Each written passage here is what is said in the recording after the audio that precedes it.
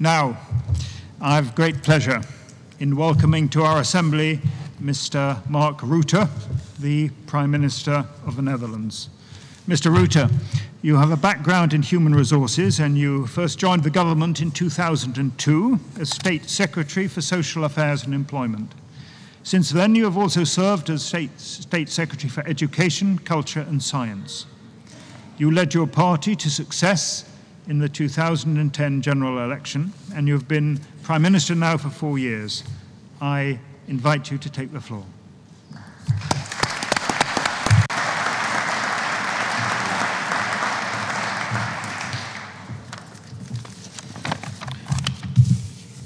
Thank you, Mr. Bailey, for your very kind introduction. Ladies and gentlemen, it's a real honor to speak to you here in my home city at the 60th annual session of the NATO Parliamentary Assembly. And I hope that over the past few days we have shown how much we appreciate your coming to our country. I would like to extend a special welcome to Secretary General Jens Stoltenberg. Jens, good to see you. I know you as someone who knows hard to build support and to get results. You have the ability to strike a balance between consultation and action. So I do believe you are the right man for the job, and I very much look forward to work with you. Being NATO Secretary General is, of course, a magnificent job.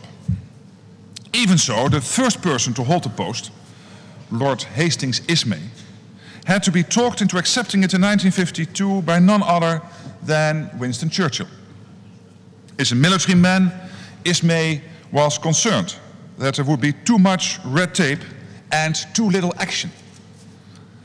But Churchill won him over by saying, and I quote, that NATO provided the best, if not the only, hope of peace in our time. And that's exactly what NATO has been since it began 65 years ago. Our best hope for peace and security. That's still true today, especially now that Europe is faced with an arc of instability that is much wider than we once thought it would be. Many people are talking of a new reality, of a new North-South divide, even of a new Cold War. And while I don't think it is wise in today's multipolar world to draw simple historical parallels, one thing is certain. Things are happening fast on the eastern and on the southern edges of NATO's European territory. And the changes in the geopolitical relations will last for a long time to come. Think back to last year. Who could have imagined Russia's aggression in Ukraine? Or such violent Islamic fundamentalism right on NATO's doorstep? Almost every day we are confronted with the fact that we cannot take peace and security for granted. The way we live in democracies governed by the rule of law is at stake. NATO itself has made a substantial contribution to peace, security and prosperity in Europe. For 65 years, it has been a key defender of the norms and values we cherish as Western allies. Outside its own territory too, because if we want to protect our freedoms and civil rights, we have to go beyond our own borders. We have to join forces globally by helping to maintain the international legal order. That's in our own interest too, of course. By exporting stability, we limit the chances of importing instability.